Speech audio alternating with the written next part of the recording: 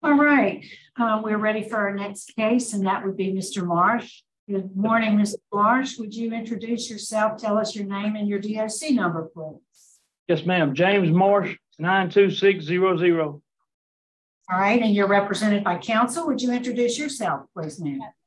Micah Sloan, representing Mr. Marsh. And I want to acknowledge that you have some guests there with you today. There at the penitentiary, you have Russell Bordelon. Good to see you, sir. Cindy Nichols, Ivy Winsell, Marina Nip, may have mispronounced that, Connie Pauley, Heather Pauley, Fred Nichols, Elizabeth Thompson, and Chris Thompson. So your guest there, Mr. Bordelon, will be speaking on your behalf. Joining us by Zoom, we have Warden Daryl Vanoy, Karen Myers, and Nicole Johnson. We also have here in the room with us today opposition representing the victim. We have Chris Boyt, Tamala Bowers, Sydney Boyd, Chris Bowers, Tammy Barrett, Mary Boyd, Sherry Pennington, and Lynn Boyd. And for those who've indicated they'd like to speak, we'll call on them at the appropriate information into the record. And we'll start the interview process with you. We'll hear from the warden there. We'll hear from the folks who've indicated they'd like to speak. And at the end, you'll be allowed to make a statement before we turn it over to your attorney to wrap it up for us, okay? Yes, ma'am. All right, Mr. Marsh, your DOC number, as mentioned, is 92600. Yes, ma'am. Now it's this afternoon seeking a commutation of your sentence. You were sentenced January 1980 in St. Charles Parish to a life sentence for second-degree murder conviction. Mr. Marsh, is that information correct? Yes, ma'am. Okay. Your case has been assigned to Mrs. Jackson. Would you answer her questions, please? Yes, ma'am. Good afternoon, Mr. Marsh. How are you doing today? Good afternoon, Ms. Jackson. How are you? Thank you. How old are you, Mr. Marsh? Ma'am? How old are you? 63. 60.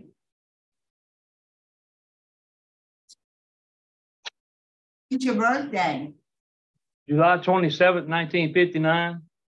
Oh, 59. Okay, I had 53. So you're 69 years old, 63 years old. Yes, How long have you been incarcerated on this charge? 43 years.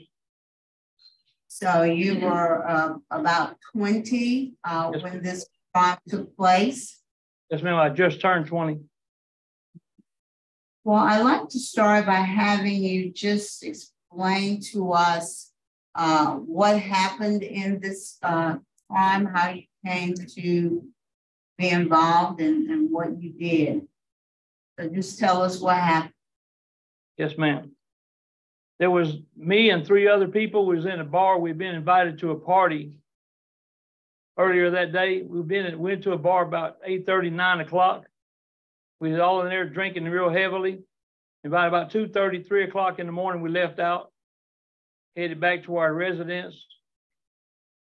On the way back to our house, we seen 2 men, which ended up being Mr. Boyd and Mr. Barnes, all the way across the interstate, across Highway 90. Someone hollered out some sort of greeting or hello, how you doing, some type thing. And next thing you know, somebody in the car said, hey, that guy just shot us a finger. So the driver of the car took it upon himself to go down and turn around and go back towards them. And when we got to where they was at, the driver and the front seat passenger got out of the car and they started an altercation with Mr. Boyd. Okay, and what? And it escalated a pretty good bit. It didn't last but about a minute and a half. But the third party got out of the car. He went over there, and a few minutes later, I was called. I got out of the car. And sometime in that time period, I pulled my knife and I walked up to Mr. Boyd and I stabbed him 1 time in the stomach. Why did you do that? I wasn't thinking. We was terribly inebriated, and I wasn't thinking at all. I was using poor judgment. Well, I mean, how many people were with Mr. Boyd? With him or with me? With him. Three, none. Mr. Barnes left. He took off. He went down the road. Right. So there were three of you and only him by himself. Yes, ma'am. Correct. So why would you feel it necessary to take Mr. Boyd's life? Well, ma'am. He was outnumbered already. Yes, so ma'am. Why feel compelled to stab him? It was just the thing that was going on at the time. It was like I say, it was escalated. It's up. Help me understand. So you're driving down the street and somebody thinks somebody flipped the bird. Yes, ma'am. How did that escalate into murder? And that's such a minor thing to have happened. How do you explain how that escalated into stabbing this man? Ma'am, I don't believe I could really explain how it happened. I just did it. I mean, it was one of those things that would, like I say, a heat of the moment. I just jumped out of the car and I don't even remember pulling my knife, but I just know I did. And I walked up in there and I just stabbed Mr. Boyd one time. And you're right, it didn't make any sense. Well, tell us about your drinking. How much did you had to drink that night? A lot. We've been drinking for about 6 hours, 5-6 hours. We're drinking shots. Okay. And how often back then? How often were you drinking? Every day. How were you when you started using alcohol? Probably in my mid-teens. Okay. I had an abusive, ma'am. I'm sorry, go ahead. No, you go ahead. I had an abusive stepdad, and we used to just steal his liquor just to get away from things. So were you an alcoholic? Yes, ma'am.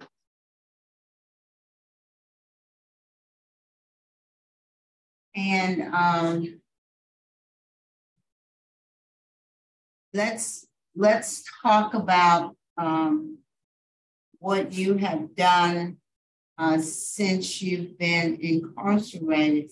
You know, in your application, you said that you were angry and intoxicated. So tell me what you have done since you've been incarcerated. How long have you been incarcerated? 43 years. Over the last 43 years, what have you done to address both your anger issues and your alcoholism? So let's start with anger. What have you done to address your anger issue? I've taken many courses offered throughout the prison. Years ago, the programming wasn't done through classification or social workers. It was just done through the clubs. So I started taking those courses through the clubs. Well, and the reason I'm asking is I'm not seeing a lot of programs to address your issues. I see a lot of vocational stuff, skills, employment skills, yes, but I haven't seen a lot of rehabilitative programs designed to help you overcome whatever issues that brought you to prison to begin with. I just don't see those. And you're telling me you took a lot of them, but I don't have any documentation of those in my record. So could you tell us what those programs were that you took first to address anger? What did you take to address anger? I took an anger prevention program. It was a 16-week course taught by Southern University professors. When was that? Ma'am? When was that? 1998. 1998. And what'd you get out of that program? I learned how to curb my anger and how to avoid the little triggers that cause me to get angry and how to overcome them. Give me some specifics about that. Well, just say someone come up and just started getting in my face about going crazy, just typical everyday type stuff around this prison. Now I don't even acknowledge it. I just pretty much say, okay, you know, I'm going to listen to you. I'm going to listen to what you got to say. And pretty much I'm going to tell you that, look, we got to get over this. And we're going to talk about it. I learned to use mediation and learn to talk about my problems and help other people with theirs. Well, what about alcoholism? What have you done to address your issues with alcohol? Yes, ma'am. I've taken numerous AA and 12-step programs. I end up facilitating AA whenever the guy stepped down from it. I've taken AA to heart because during about the mid-'80s, I took step 5 and I ended up letting go and let God. And I just, once I made that decision, everything else kind of just cleaned itself up. I got a chance to apologize to my mama and explain to her the true nature of my crime and how I committed this and the damage that I did to the Boyd family and to my mother's family. And I got a chance to get closer to God. I realized I couldn't do this on my own. Once I come to that realization, everything else just kind of fell in place. Is AA the only substance abuse program that you've been involved in? No, ma'am. I went to the NA, Narcotics Anonymous, but I'm not. I don't. I know, but it's the same program. It's okay. The same program. So you haven't done Living in Balance?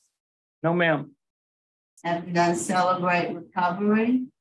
No, ma'am. When was the last time you attended NA or AA meetings? Last Saturday. All right. How long have you've been going to NA and AA meetings for how? It's an AA meeting, yes, ma'am, for probably last 6, 8 months. I've been, I had a stroke. Well, I had a series of strokes back in the last year, and I've been trying to overcome and doing a lot of physical therapy. So let's talk about that. When did you start having strokes? December of 2021. Okay. And go ahead. I had another one in January. These are called TIA strokes. I had another one in January. I had 2 in February. This last one in February left me paralyzed in my left arm, my left leg. Okay. So 6 months before the stroke, I'm trying to understand how often do you facilitate NA or AA meetings? Okay, I haven't facilitated in a few minutes, but I was attending the AA. Okay, how many minutes? Let's say a couple of years. Okay. I'm sorry, go ahead. And just started attending AA within the last 6 months, is that what you said? Yes, ma'am, pretty much. Okay, before then, what were you doing as far as your sobriety was concerned? I did another AA 12-step course in 2018. I graduated in 2018. And after that, I've taken Thinking for a Change. And tell us about Thinking for a Change. What did you get out of that? Yes, ma'am. The biggest thing I got out of that is that I can't control the actions of others, but I can control the way I respond to them. Plus, I understand, I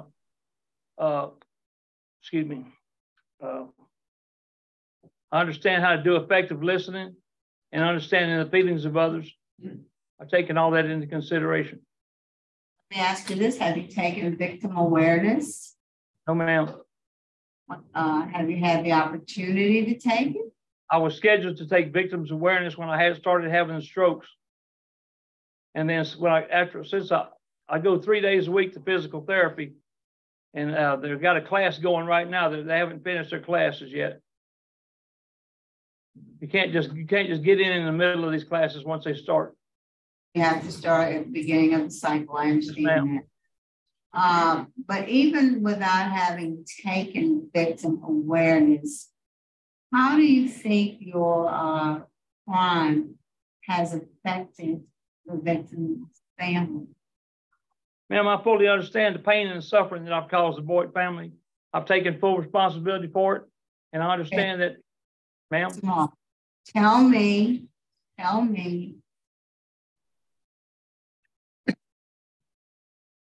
how you have affected them. Give me specifics and how you feel like, put yourself in their shoes. Yes, ma'am. Tell me how you think this crime has affected their lives. Oh, I know it's deeply impacted them because she had small children. Ms. Boyd had small children at the time. And I can imagine the financial burden and the pain and suffering that I caused them. I've tried to put myself in the shoes. I've reflected on this for 43 years. I've had a lot of time to think about this. And I know that I've deeply hurt them. And there's no way I could ever repay for the damage that I've done. Well, tell me what kind of, other than the classes and the programs that you talked about, have you been involved in any activities that benefit or help other offenders? Tell us some, I guess, if you will, some community service that you've given during your incarceration. Yes, ma'am. I played in a band for 17 years. They had the opportunity. We played at every rodeo. We played for Officer Appreciation Days. We had a chance to go travel on the streets and play for different nights out against crime, balloon festivals, and Christmas parades. And stuff like that. What about inside the prison that directly impacted other offenders? We played inside the prison too for banquets and stuff like that. The church banquets, played a lot of gospel music at the church. You have a lot of opposition, Mr. Marsh. Comes from the DA, the sheriff's office, the victim's son, his widow, another son, and a daughter. So there are a lot of lives that have been impacted by this crime. And I just need you to understand that you do have letters of support. Are you married? When were you married? I got married in 1993 and got divorced in 2017. Okay. But you have some stepchildren? Yes, ma'am. Who are your stepchildren? Ma'am, I didn't hear the question. Who are your stepchildren? Cindy Nichols and Connie Pauley. Okay. And then you have a step-granddaughter, is that correct? Yes, ma'am. Okay. Who is Marina? Who is Marina? She's behind me. Okay. And they've written letters of support on your behalf. If you were to be successful, Mr. Marsh, what would be, I know your parole project client, but beyond that, what would be your transition plan? What would be your transition? What do you plan to live? How do you plan to support yourself? So what would be your transition plan? I believe right now, after parole project, I would transition to Mr. Bordelon's house. And there I work with him and go into AA in Alexandria. And as far as supporting myself, I've got a lot of graphic arts and computer programming that I can utilize. I've still got one good hand I can use.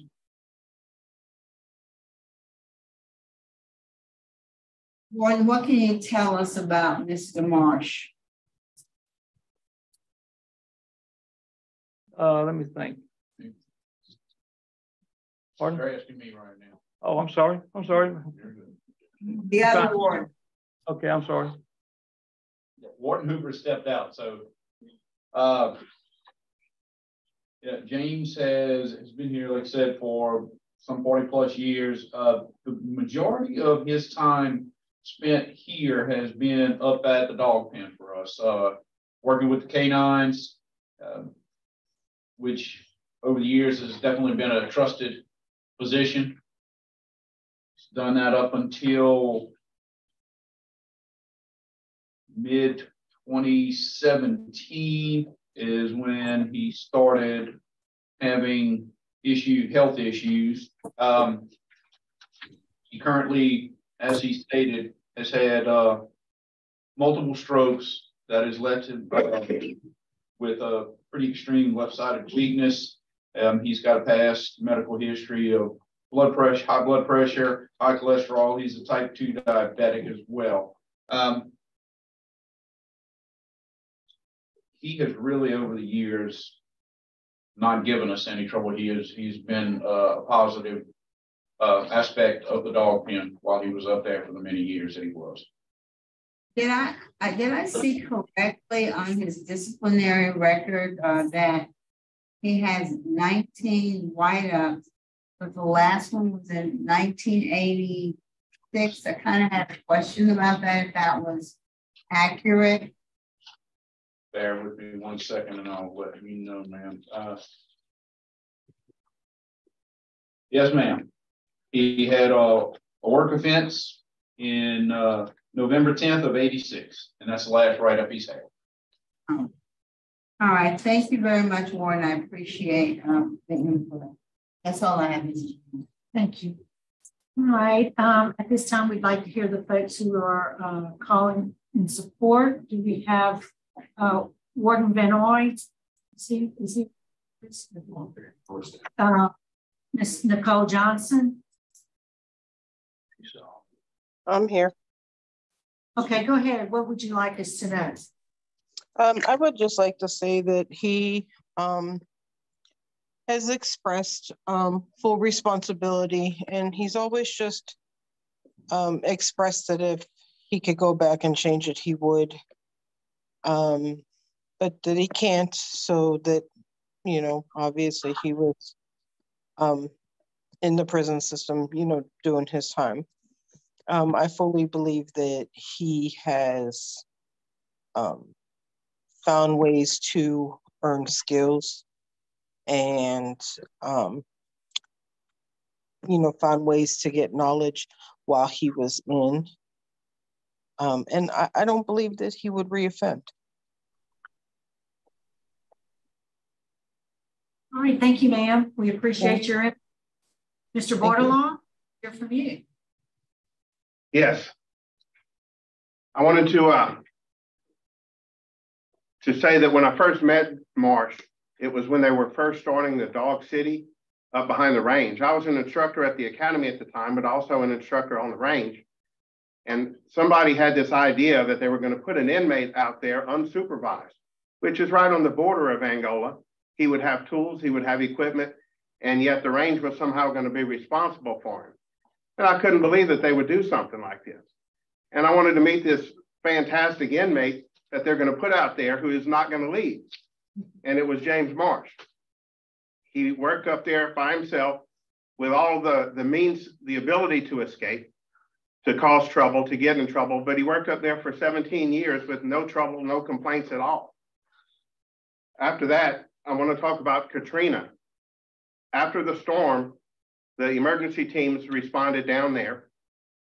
And our job, of course, was to evacuate Orleans Parish Prison and Charity Hospital. And once that was done, we had to start a new city jail in this town that had turned lawless. It was a crazy place, if any of you guys were there. So when I go down to the Amtrak station, which is the site for this new city jail, the first person I run into is Marsh. He's down there working again, unsupervised with some other inmates, driving vehicles, all the ability to leave, to cause harm, to cause chaos or join the chaos that was currently going on down there. And again, no trouble at all. They did their job they stayed there longer than I stayed and came back. After that, I also want to say that I was down there working with overtime and expanded K time, and he was doing it for 20 cents an hour. And still, like I said, no trouble.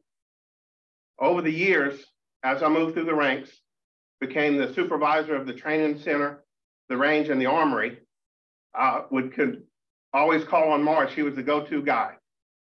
Drawing blueprints, engineering, woodworking, art, music, mechanics, everything. He was the guy. Over the years, he made me look good. Now, After I retired, I waited the year as prescribed and I got on his visiting list, and I've been up here several times to see him. Right now, I have an empty house that no one is living in, that he's welcome to stay there as long as his needs, not with me, but in another house. And the reason I say that, I know that you guys who know me are thinking about the gun issue. Not an issue, not my house, another house, okay? He can stay there as long as he likes. I can get him to his AA meetings. If his recovery stalls, we can take care of it. But this guy, I've known him for 25 years and it's never been a bit of problem. If you have any questions. No, sir, thank you. You're well done. Thank you very much. Could we hear from the parole project? Mr. Myers. Yes, good afternoon. Kerry Myers with Louisiana Parole Project, here to tell you that James Marsh is our client. We are committed to supporting Mr. Marsh through his transition, should he get a recommendation today and either be and a signature from the governor. I think it's impressive that a former ranking security officer that once supervised Mr. Marsh is here today, not only to express his support, but is willing to provide him long-term housing and assistance. Parole Project will provide Mr. Marsh with transitional programming and housing. 43 years is a long time, and we all know that the world's changed significantly in those 43 years. We'll help Mr. Marsh through that transition. He is eligible for SSI. He will have income. We will make sure that he is connected to those services and to any other services that he needs. He'll also learn how to use technology, understand social norms, and the necessities that he needs during this transition. We'll provide case management for Mr. Marsh out through the first year. But, you know, Parole Project has a saying, once a client, always a client. So Mr. Marsh will certainly be aware that he can call us at any time if he needs assistance. Also, I think was pointed out earlier, it's incredible that he has not had a write-up in more than 37 years. That's just a testament to his character, to who he is today, to who he wanted to become 37 years ago when he stopped getting disciplinary write-ups. He's prepared to maintain his sobriety upon his release. So we just ask for all these reasons that this board grant him a recommendation today.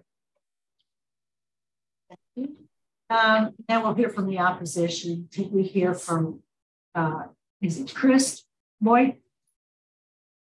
Yes, ma'am. Okay, sir, would you step up to the podium?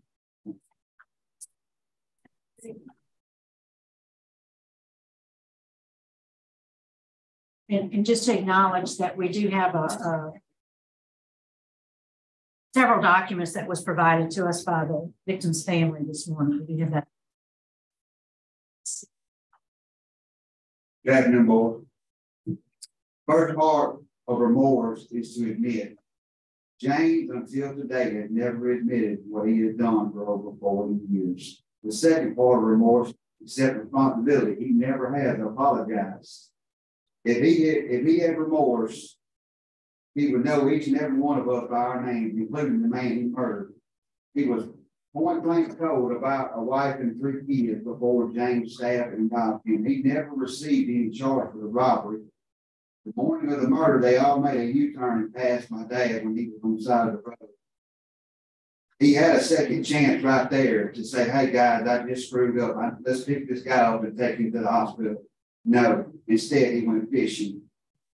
His true colors were shown at the last hearing when he was denied. He stormed out with an attitude, the same attitude the morning he stabbed my dad. Dad had no sign of remorse. But with all being said, the biggest problem about all this, our dad was put in a position that he could not only defend his family anymore, but was fighting to defend his life. He told Jimmy Barnes his last words, to tell my wife and kids that I love them. Our dad died broken heart. God have mercy on his soul.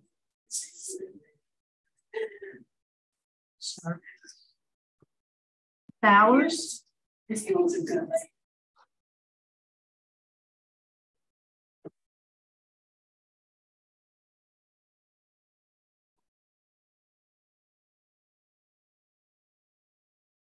and the boy hours.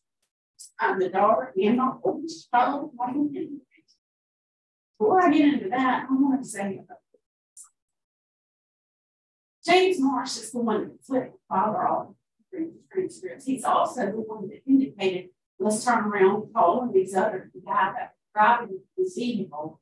Bad words started with a P to make him turn around to go to my dad.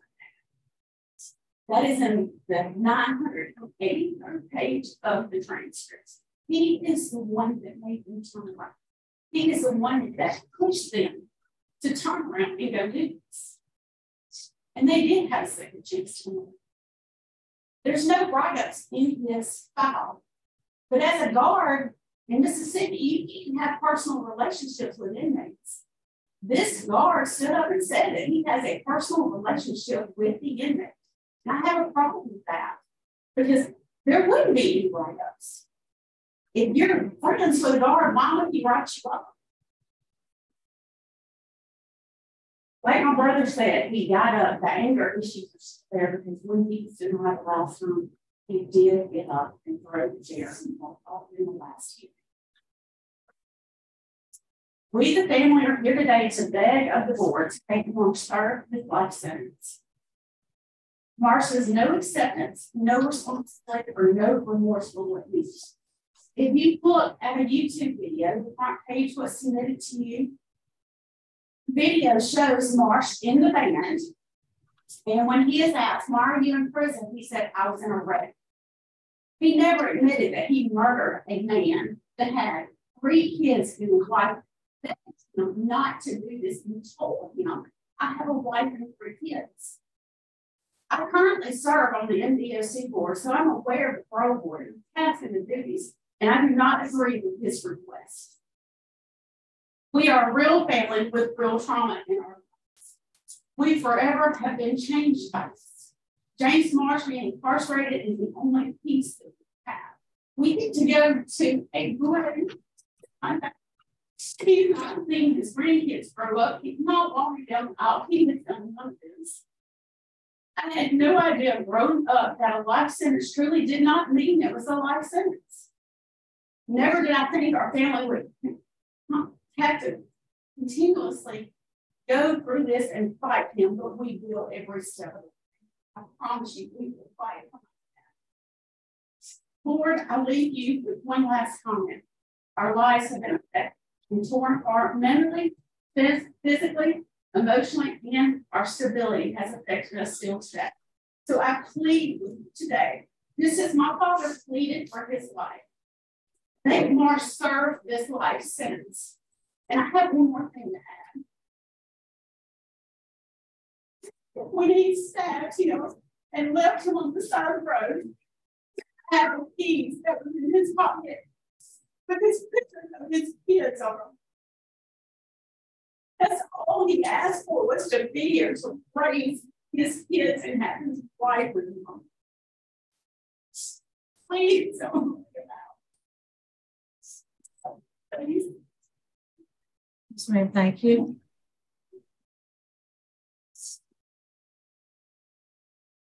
Sydney.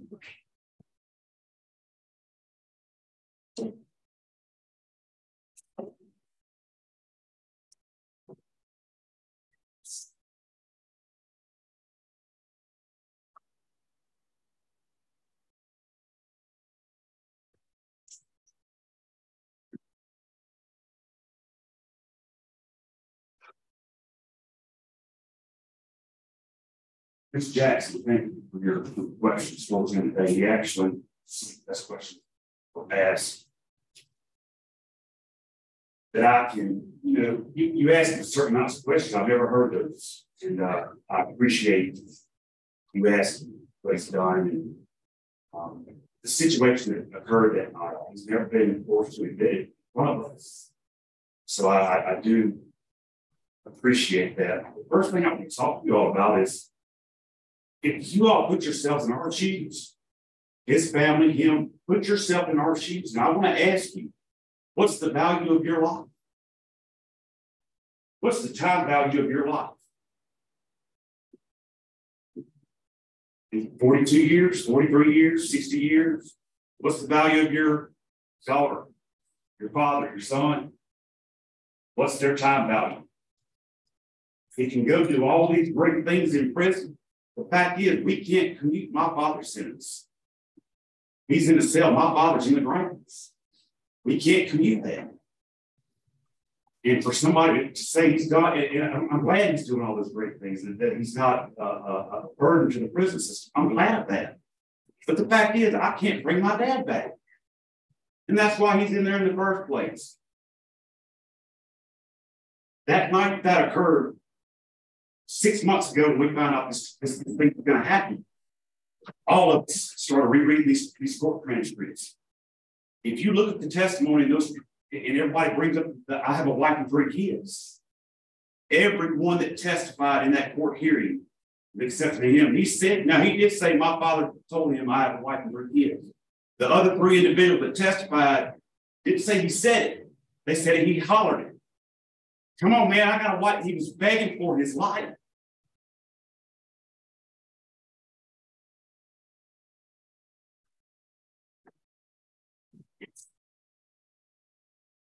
But you sit in front of us today begging for your freedom, but you wouldn't extend that to my father. My dad saw that night.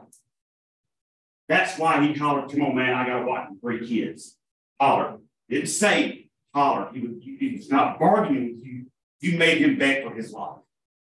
You had the opportunity, because as soon as you got back on the road, you made a U-turn, and it's in the testimony that my dad was running back towards Jimmy Barnes. Jimmy Barnes, God rest his soul, lived with the guilt all his life. All his life. That he ran away and didn't help my dad. Had Jimmy helped my dad, I'm sure there would have been 2 murders. He probably wouldn't even been solved. So I'm glad Jimmy ran away. I don't get it. You can't put a value on someone's life, especially a time value or a monetary value. All we ask you all to do is what the state of Louisiana promised us that it would do, and that's keep him in prison. So we don't have to worry about this. Please. Thank you. Thank you, Mr. Boyd.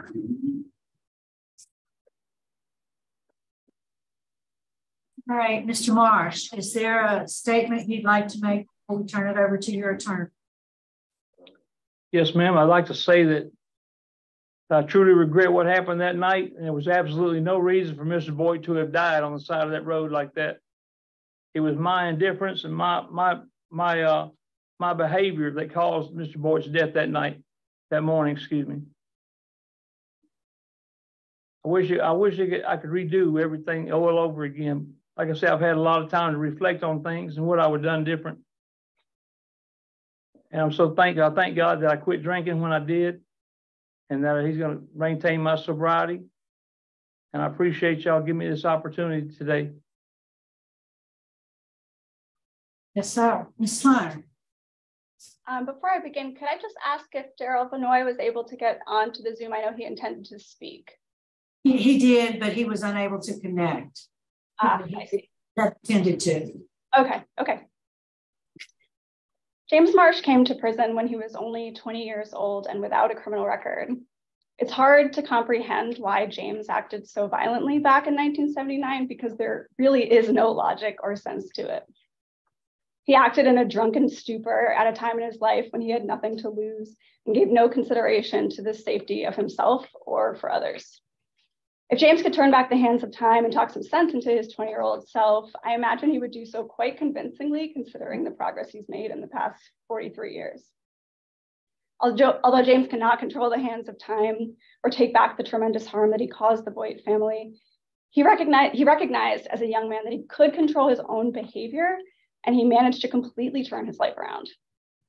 James's impressive institutional record is only one example of his transformation.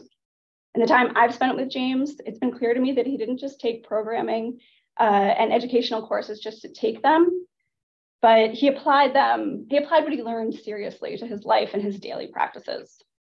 James is now well equipped with a tool belt of techniques and skills for regulating his impulses, maintaining healthy relationships, and employing hard work and creativity.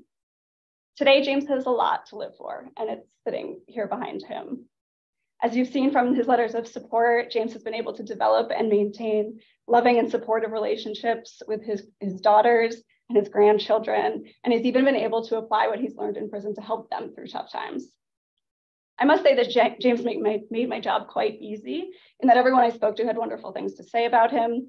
His achievements are plentiful, and his remorse has always been genuine.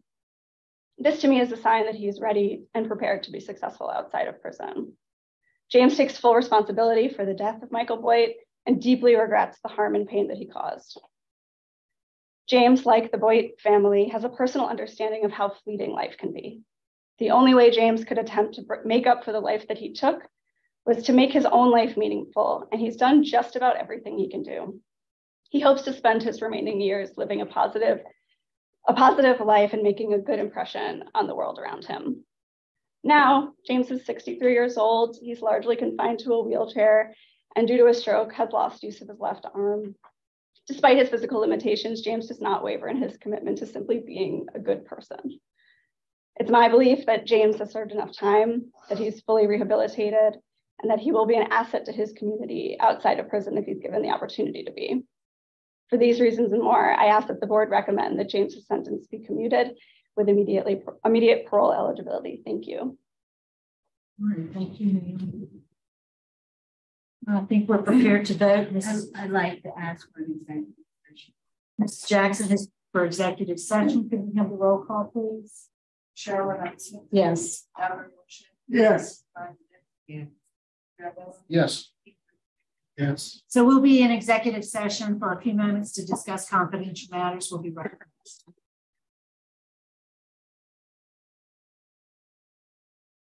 All right, we are back in regular session and we are prepared to vote. Mrs. Jackson will be voting first. All right, Mr. Marsh, this is a court case. We have been incarcerated for a very long time.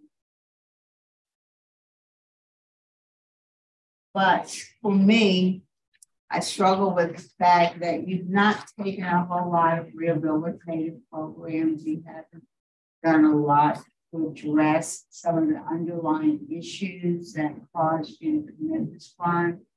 I do understand that you've been working, but I think you should have prioritized programming to get something in you that would benefit you in the long run. But because of your lack of rehabilitative programming and victim opposition, my vote today is denied. Mr. Rocha. Mr. Marsh, good afternoon. Good afternoon, sir. My understanding is maybe the second or third hearing that you've had, and you've been told you need programming. Based on a lack of rehabilitative program, adamant opposition from the victims' children, and strong law enforcement opposition, my vote is to deny your request. Mr. Marabella. Thank you, Madam Chairman. I'd like to thank everyone for coming today and courage and to be here today. And I have heard, I've heard the thing. So I understand.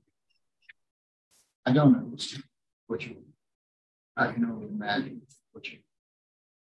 As a board member, it's my responsibility to take all of those things into consideration, as well as what Mr. Marsh has accomplished while he's been in prison. And as I look at that, I see a low risk, excellent disciplinary record, good prison record, trusted position while he's been in prison, medical issues, a very good transition. My vote would be to grant a commutation to 99 years parole eligibility. That doesn't mean to be released today, and I'm only one. Mr. Freeman. My vote, due to the length of incarceration and his institutional record, I would vote to commute to 99. When we get it. All right, Mr. Marsh, you've been through the process before. It takes 4 votes, 4 favorable votes for a favorable recommendation. So today you've received 2 votes to deny your application, but you have received 2 votes that were favorable. So the outcome of today's proceeding is that your application for clemency has been denied, sir.